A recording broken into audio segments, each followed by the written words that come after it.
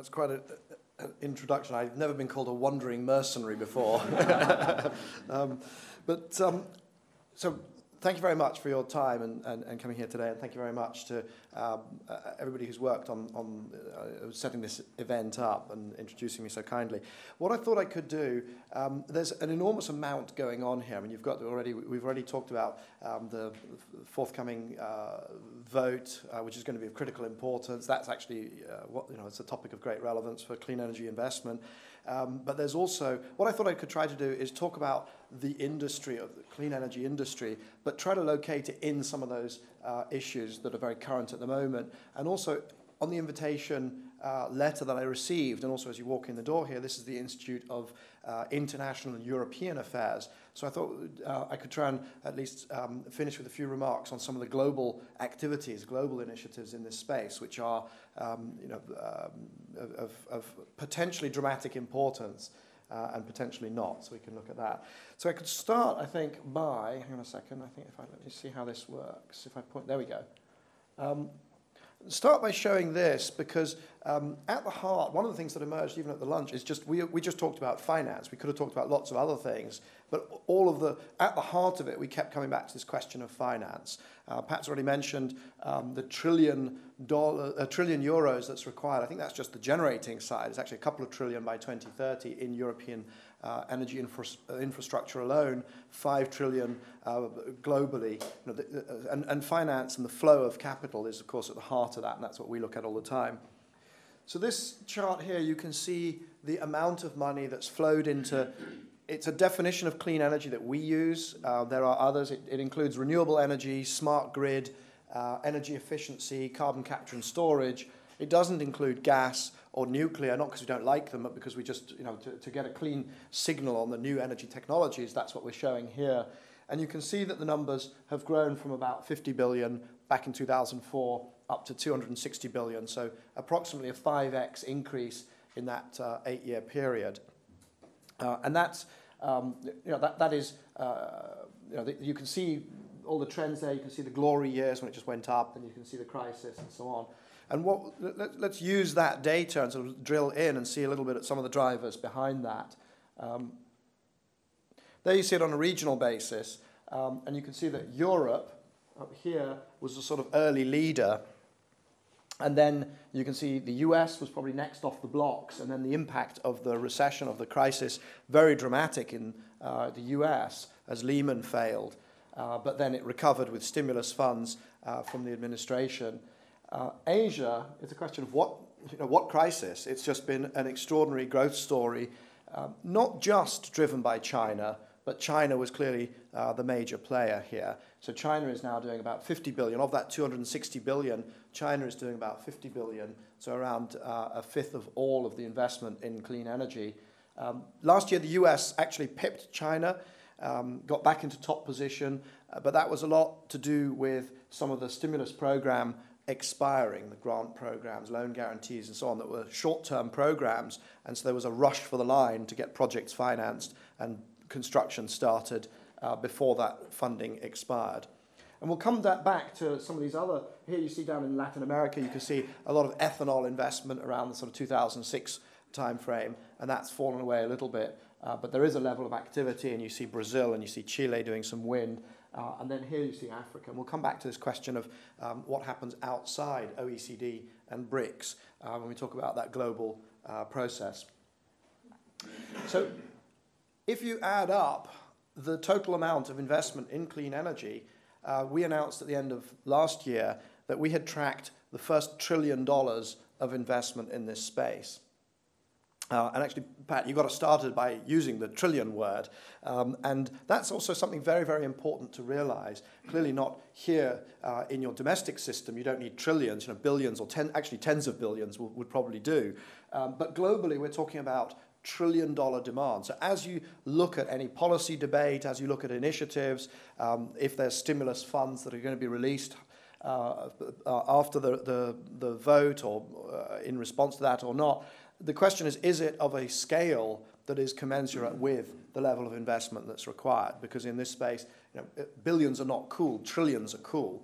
But we have seen the first trillion that has flowed in clean energy. And so if you compare clean energy versus fossil fuels, this is just generating capacity now. You can see that clean energy has grown, and actually it's something like 40-60 now investment worldwide, clean energy versus fossil.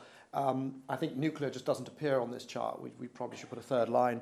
But it's an important chart to show because I think a lot of people's view of wind and solar and geothermal and biomass and so on is that it's still alternative and very minor and very, and it's not the main event. Actually, what you see is globally, it's already reached something like 40% of generating capacity investment. And if you look at Europe, it's already well over 40%. So it's already into the 70% plus range. So that those outside the industry who think this stuff is marginal and we don't really need to worry about it, let's fix some big things first. This is actually the big thing.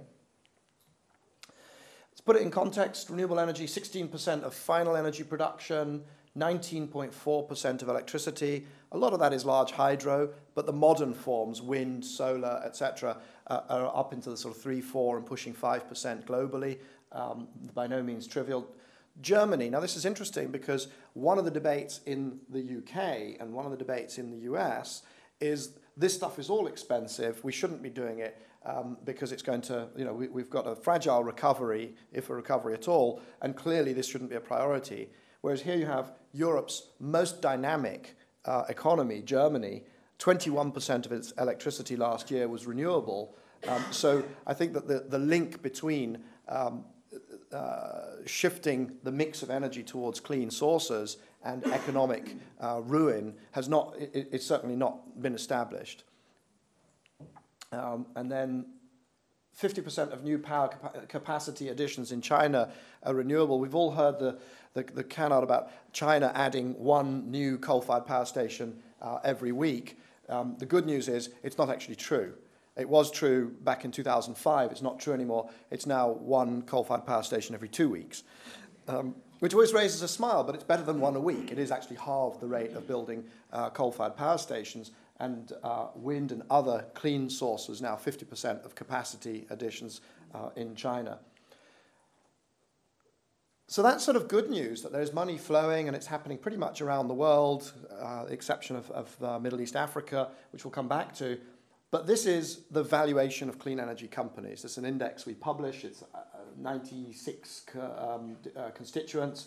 And you can see going back to January 2011, it has underperformed the general stock market by a considerable margin. I think that's something like 60%, 50 or 60% underperformance. And so you have this kind of cognitive dissonance between this industry growing rapidly around the world, attracting finance, and yet it just is doing extremely badly from a valuation point of view. And obviously, there's a number of factors. We can look at them.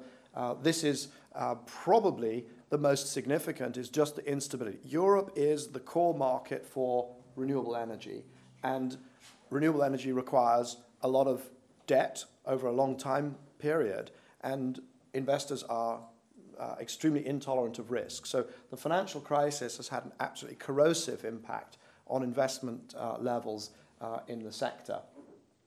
You can see that here. This is the same chart of investment over time, but now we're doing it quarterly. The red line is 4 quarters smoothed, just taking Europe. And it's all new finance, so it's venture capital and private equity and public market listings and so on. So you can see here this was Iberdrola Renovables, big IPO, the peak month, peak quarter ever at the end of 2007. This is the impact of the crisis. What we've now got is no recovery from the crisis, and in fact, in the last couple of quarters, investment going off a cliff, so that we're now back in Q1 2012 to a level of investment that we've not seen since, I think, the end of 2005.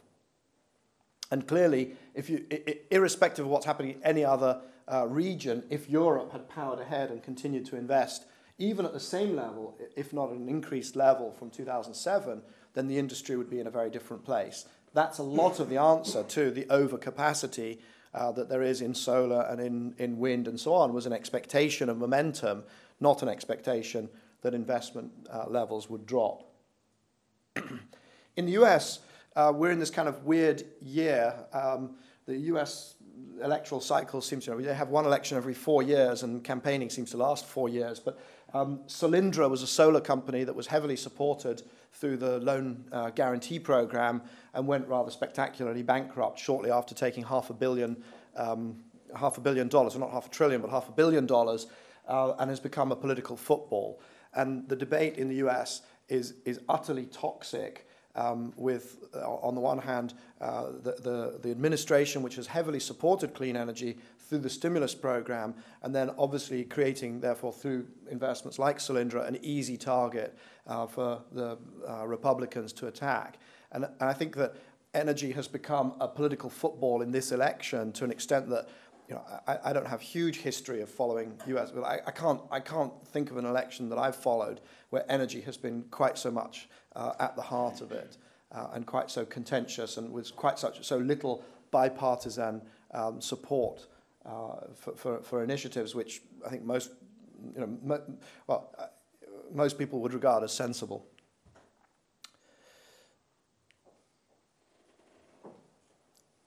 What's happening in the US is actually it's an example of a broader trend. There are 96 countries around the world that have got policy support for clean energy. Some tremendous work done by an organization called REN 21 to list all of these policies out. 96 countries have got some sort of support in place, whether it's feed-in tariffs or certificate systems or renewable portfolio standards or Dutch auctions for clean energy capacity. But what we're seeing is policy weakening. So whether it's stimulus programs that are expiring or whether it's tariffs being reduced, there's a tendency to reduce the policy support. Now, I'm going to argue that that reduction is actually less than the cost reductions that we've seen in the industry. So in other words, the support is being dismantled, but it's not being dismantled so fast that the industry is becoming uneconomic. But nevertheless, in terms of the valuation of stocks, in terms of the news flow, it feels like awful news. The tariffs being reduced and removed in Germany, the retroactive tariff activity in Spain, obviously very bad news. In the UK, solar tariffs, there's enormous debate. But as we'll see, the costs actually coming down faster than any of those policies are being removed.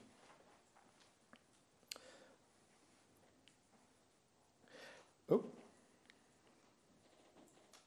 There we go. So that's the experience. So countervailing drivers within the industry, as I say, the costs are coming down, and it's really quite extraordinary, particularly what's happened in solar. 75% drop since 2008, 45% drop in the last year. That means that around the world, anybody who's looked at a solar project and decided not to do it because of the economics has to dust that dossier off and has to look at it again. This may not be of enormous relevance here in Ireland. It's probably, I don't know whether you have less sun than the UK. I suspect so. But it's not a Northern Europe thing. But in any sunny country, this has really transformed the economics of solar. You can look at what it does. This is. I'm being fooled by the clicker, which sometimes works and sometimes doesn't. So here you've got a little chart that looks at the competitiveness of solar without subsidies. And what you can see is these are broadly more sunny countries. So it's countries where a solar panel can produce more output each year. And then up at the top is countries with high retail power prices. So Denmark, Germany, Italy, Spain, and so on. These are countries where there's a high price. Because solar will become competitive first in places where there's lots of sun and electricity prices are high. So now that's 2010. The only place where you would do unsubsidized solar was Hawaii. If you go to 2012, Denmark and Germany, not because they're very sunny, but because electricity prices are high, but Italy, Spain, and Australia, that's the beginning of an unsubsidized market for distributed solar. It has already happened. Anybody who says, oh, solar will be great when it's competitive, that actually happened 2011 and certainly into 2012. And you can run this thing forwards. There we go. And you can see what happens year on year. As the costs drop, you see more and more countries where solar becomes competitive without any subsidy. So there you get to the point where Mexico, Texas, North India, big markets, Japan. Japan is now rolling out a feed-in tariff, but it'll be they have to have a feed-in tariff to get investment to happen.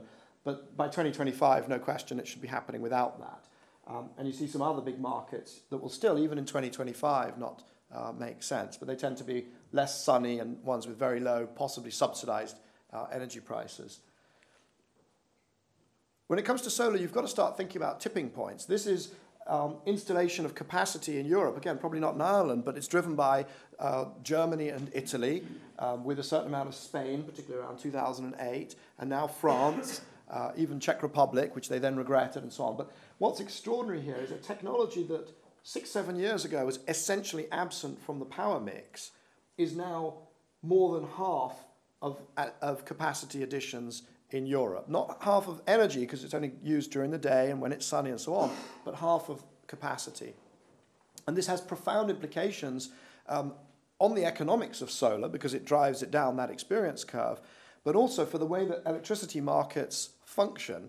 The spot price of electricity on a sunny day in Europe, you can pretty much guarantee is going to be 0 or negative, because there's so much of this stuff.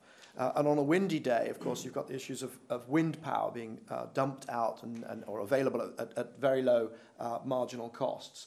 So extremely significant. There's nothing marginal or on the fringe about this sort of development. Now, wind also has an experience curve. Solar experience curve is 15%, 20%, 24%, different academics. We have our own figures, but it's a very rapid. It feels sort of like flat screen TVs or computer. It shares many of the technologies with computer displays. Wind, a 7% experience curve. We track this through our wind turbine price index. Solar we track through our solar price index. And you can see this is euros per megawatt hour of capacity.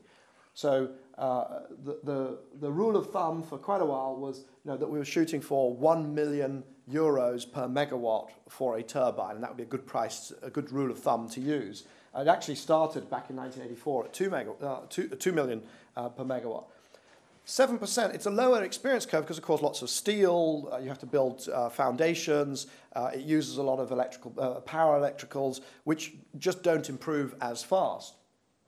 But here's the interesting thing. We did a lot of work on this in detail last year, and there's something else going on, which is that a 1984 wind farm looked like that and had a 21% capacity factor, and a 2011 wind farm looked like that and has a 34% capacity factor. So what's really happening is there's another experience curve, which is that you get more out of a megawatt of capacity. It's not just that the turbine is cheaper, it's also more efficient. It has lower downtime, it's got better power conversion, it's got better control electronics, there's better weather forecasting, etc. The turbines are higher, they're more matched to terrain and to weather conditions. And so you actually have in wind a 14% experience curve. So for every doubling of capacity of the wind industry, you have this 14% improvement in cost plus output.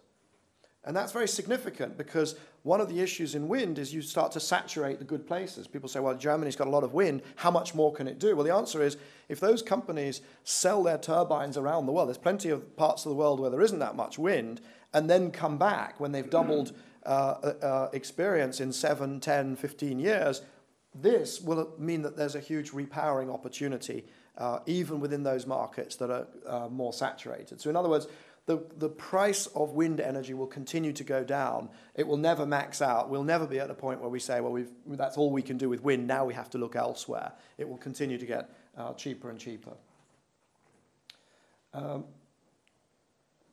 So where we are now, already today, is that the best wind farms are competitive with new coal. And they're competitive with gas at about $6 per MMBTU, per million British thermal unit. And this is very poorly understood, it has to be said, by, perhaps by people running utilities, but not so much by the policymakers, the regulators, and the general public, and the business community, and certainly by voters who are worried that driving for wind pushes up electricity prices. because the myth is that coal is 3 cents per kilowatt hour. Well, yes, if you've got an old coal-fired power station that's fully depreciated and you just shovel coal in, the electricity comes out, you may be at 3 cents. But new coal needs to be scrubbed, you need to pay your interest charges and so on, so you're more like 6 cents. But you're around 6 cents from the best wind farms today, and by 2016, the average wind farm will be at 6 cents. And we're talking about a big wind farm that can be built without ridiculous planning constraints and where there's a demand that can use all of the power produced. The gas one is interesting because, of course, in the US at the moment, gas is not at $6 per million British thermal units, it's at $2. But all of the, whether it's the forward curve, whether it's the cost base of the gas industry in the US, suggests that that is very much a temporary phenomenon. In fact, I looked yesterday, it was already up to $2.60. So gas, if it covers its cost, is at about $5 per million BTU, even in the US, using the new shale gas technologies everybody's talking about. And wind is at about 6 now. So gas is a bit cheaper in the long run, but the wind experience curve ultimately will win that one as well. So that's where we are in terms of these are levelized costs. When you take into account the costs of financing, etc., you can see those down there. For those that can see it, there's a bunch of fossil-powered, fossil technologies. What's happening, particularly if you add a cost of carbon over there, or if you're in Japan or Asia where gas is very expensive, what you see now is a whole bunch of clean energy technologies that are fully competitive. These ones here, biomass, gasification, blah, blah, blah, geothermal, wind onshore, that are essentially competitive today. And that really is that's a fact that is not percolated through industry and through neither the utility industry nor the supply chain nor the policy nor the broader public. So what this looks like, if I could draw an analogy with the telecoms industry, this was a chart that I drew, I think, in 2010, and I said, here's how to think about this stuff, is that you've got, in telephony, you've got a fixed telephone, you've got the cost of a fixed call, and then a mobile call gives you an extra benefit. You've got mobility, you can walk around with it, so you pay a premium. And at the time, go back to 1993, when the first mobile phones were in the market, that premium was 10x. So you were paying 4.5 cents for a phone call, but if you wanted a mobile call, it would be 45 cents. And then over 15 years, that premium essentially disappeared. It becomes as cheap to use mobile as landline. And that's how we should think about clean energy versus dirty. And this is what we saw since then. So around 2010, I was just looking at it and saying, the two lines are converging. They've crossed. This is Germany. This is the feed-in tariff for German solar, and it is now lower than the retail electricity price in Germany. In other words, there is now no need to pay a premium for clean energy in Germany after a mere 6 or 7 years from the large-scale rollout. Now, this is still a little bit simplistic. There's lots of, not everybody is Germany with 23 cents or 24 cent electricity prices, nor do they want to be, and so on. But nevertheless, that model of the premium for clean energy being competed away is very real. And so that, if you start, we'll talk about some of the sort of the international relations aspects, but I think it's important to have that thesis in mind that this is a complete re-engineering of the world's energy system. This is not a marginal change and a marginal addition. This is a complete re-engineering. It's something that's going to cost trillions, not billions, and it's going to take decades. This is really difficult stuff. It's heavy engineering. It's complex systems. It's actually systems of systems. And while we do it, we don't want the lights to go out. So we've got high risks involved, political risks, economic risks, technical risks. So it will take decades to do this. We also don't want to leave huge amounts of stranded assets, which are in all of our pension portfolios. So we've also got to use what we've got, so we're not just taking a wrecking ball to stuff that we've invested money in over time. And it will be funded largely by the capital markets, and the secret there is in those trillions. Governments don't have trillions. Well, probably the Chinese do, but they're the only ones. Governments don't have the money to do this. So they can only think about frameworks and make it possible for private finance to go in and do the heavy lifting in this transformation. But this is stuff I'm confident is happening. This is the way to think about the industry worldwide. The question would be then, how fast will it happen? Will this transformation be a 75-year transformation, or will it be a 25-year transformation? And I think that's the sort of range of variables that we're playing with. I think it's extremely hard to see the transformation happening. I don't know what, you'd have to define what the metric of a transformation is, but it's hard to see the scale of change coming to anything near completion within a 10, 15, 20-year time frame. I think we are talking about 25 to 75 years. And so the question is, how fast is it happening? Is it fast enough seen through various different lenses? One of which, of course, is the climate lens. We did this in 2008. We did some work on, this was the amount of investment that had gone into clean energy in the past through till 2008. You can see it started at 50 billion and it rose at that point to about 150. And we said that this is the amount of investment that you need mapped onto the sectors that we were tracking. So mapped, again, back to the stuff where I started, I said it's reached 260, so you sort of know the answer to what happened next, which is this. Mapped against that 260 billion, what would we need to see if we're to get emissions from the energy sector worldwide to peak before 2020 and then start to come down? And we said that essentially you need to get it to 500 billion, half a trillion per year by something like 2015. If we got that level of investment, then you'd be seeing the transition happening at such a speed that emissions would come down. And these are our figures, half a trillion in the things that we track, wind, solar, efficiency, CCS. There are other figures that are bigger, because once you start adding in transmission, distribution, and nuclear, and the other pieces that are in the assumptions, then the numbers are higher. But nevertheless, just mapping like for like, you can see that we're about half of where we need to be, seen through the climate lens. Now, in the developed countries, there's some things that we could do to speed that up. One of them is around subsidies. There's the IIEA did this tremendous work on fossil fuel subsidies versus clean energy subsidies. Clean energy, 66 billion. Fossil fuels, 409 billion. Actually, a lot of that is in places like Turkmenistan and Iran, so it's not really fair to categorize that as a developed world issue. But clearly, if you look at how would you accelerate a transition, if you are subsidizing the thing you want to move away from, that's going to slow it down. There's also some other issues in terms of,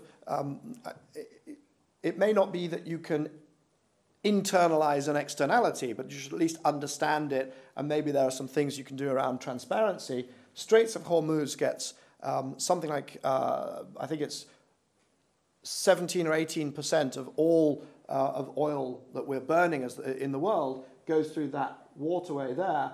There was a piece of work done by the RAND Corporation that said that if you didn't have to police the Straits of Hormuz, if you didn't have to police the Persian Gulf, this is just for America, then the saving on the Department of Defense budget would be $83 billion per year. And that's a real, they've gone through how you would redeploy forces and what you would therefore be able to save. This isn't just saying the cost of the Fifth Fleet, because you might do something else with it. $83 billion a year, it's 26 cents for every gallon of gasoline, it's 43 cents for all of the imported gasoline, $15 for every barrel of oil that goes through those straits. And of course, that doesn't appear in people's, when they go to the gas station, they don't pay that. They pay for that in their taxes. And so there's another subsidy here that's not really appearing in the right place. Interestingly enough, and when I talk to Americans, I always make sure that I emphasize this. If you look at where the tankers, whose tankers are being protected, they're not American, right? Because the Americans get their oil mainly from Venezuela and Mexico and the US and Canada. So actually what they're doing is spending $83 billion a year to support to protect the supply chain of their strategic economic competitors, China, Korea, and Japan, because that's who's, and Europe, that's whose tankers are actually using the Straits of Hormuz. And so, does that seem like a smart investment when you are fiscally challenged in the US nearly as much as we are here in Europe? Another one is coal and the health costs. There's some work done by Harvard Medical School. You've seen this chart of costs. The one at the bottom is coal-fired power, which is the cheapest as long as you don't have any cost of carbon, and particularly with old power stations. But here's the subsidy from health, and that is particulates, asthma, it's mercury, it's additional road accidents, and it's accidents in the mining industry. This is just for the US, doesn't count the 2,000 miners per year killed mining coal in China. Of course, we all benefit from cheap Chinese goods using energy that results. But if you just add in the US the costs of the externality costs there, you essentially render coal completely uncompetitive, and almost every technology other than marine, tidal and wave, already vastly more attractive than coal. Interestingly, in the US, this year, coal use will be down 14% on last year. So the message is getting through, and coal is essentially, it's going to be impossible, it's essentially already impossible to build a new coal-fired power station in the US, and coal use going off a cliff. Of course, what they're looking at is exporting that coal to Asia, where the demand has not dropped off. But now let's come to how would you accelerate it. So those are some things that, that would give impetus if we could resolve in the developed world. But then there's also the international discussions, and particularly if you look at this chart here, of all of that investment in 2011 in clean energy, you can see OECD took 54%, basic, so that's, it used to be BRIC, but Russia's not doing anything and South Africa is, so now it becomes basic. They're doing 41%, and rest of the world 5%. And that is a large part of Latin America, it's all of Africa other than South Africa, and it's a large part of Southeast Asia. And it's important countries here that are neither OECD nor basic, that could be potentially very big drivers of energy demand. We've all seen those figures from IIEA and so on, 40% more demand or whatever by 2050. Malaysia, Indonesia, Egypt, Iran, very populous countries that are getting almost no investment, and plus a whole host of smaller countries. And so then the question is, well, surely we ought to all push for an agreement in the international climate negotiations, because that's the way to funnel more money to those countries. And there's Rio 1992, and just so we recap, that was Kyoto 1997, and then the negotiations, these are all the COP discussions from Kyoto, Buenos Aires, The Hague, Marrakesh, New Delhi. You can't keep up with it, there's one every year. They ended up in Copenhagen, famously in 2009. Since then, they've been to Cancun, they've been to Durban, wonderful place to visit, by the way. And then this year, it's going to be in Qatar. Now, the point I'm making here is, this has not been effective. This is now, Qatar will be COP 18. And so I have personally decided I'm not going to go to Qatar. I didn't go to Cancun. I didn't go to Durban, because I can't see how that process is going to lead to success. But I've actually gone further than that. I now think that that process is actually harmful. Because what happens is once a year, everybody gets together to fail publicly, with a very high profile. And to me, when I see the alternatives, which is the sorts of processes, the sorts of investments that I've been talking about, then it seems to me this is an unproductive and unhelpful way to be carrying on self. The alternative is, these are national climate-related policies. So these are energy efficiency, renewable energy, and climate change or carbon-specific policies. Over the past 13 years, 1,811 policies. This is at the national level. But there's also stuff going on at municipal level. There's the C40 cities. There's stuff that Mayor Bloomberg, my owner, is doing in driving forwards, not just in New York, but also in the broader, I think the C40 cities is now 56 cities. But then even down to at industry level, bilateral level, there's US-China Energy Cooperation, there's actually China-Netherlands, there's Indonesia-Netherlands, there's all sorts of bilaterals. And there's also in different sectors, so steel industry and cement industry, the big retailers, there's a number of forums for the utility industry. And so there are agreements and initiatives at every level that are serving to drive the investment flow that we've seen.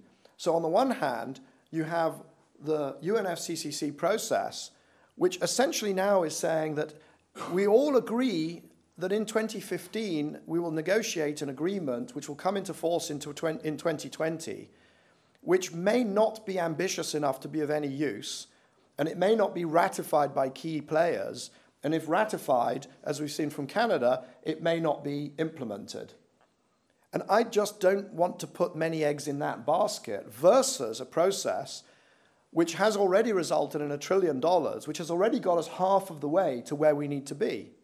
Wouldn't it be more sensible to think about how we could accelerate initiatives that are already working and see if we couldn't just double the work rate within those processes and processes like them? And there is stuff going on that front. So I'm involved, final slide, in this thing called Sustainable Energy for All, which is an umbrella also under the auspices of the UN Secretary General. I'm on the high-level group along with a bunch of extremely worthy, the US Secretary of Energy is on there, and the CEO of Statoil, and a number of other business leaders and also policy leaders. And it's not about trying to negotiate and nobody does anything until the negotiations are completed. It's about accelerating initiatives, sharing best practices, and pushing the sector forwards, raising awareness as well through the good offices of the Secretary General. There are plenty of others. There's the Clean Energy Ministerial, if you like, international multilateral activities. Of course, there's all of the programs of the various multilateral banks, whether it's multilaterals, World Bank, IFC, and so on, or whether it's KfW in Germany or or JBIC in Japan, and so on. So there's plenty of initiatives out there that are also international, not purely domestic, that are resulting in investment and moving the needle in our energy mix. And those are the ones that I tend to prefer supporting because I see them as being very effective. So I think we have, that's my prepared remarks, but I understand we have time and desire for perhaps some questions. So I'll leave it there. Thank you.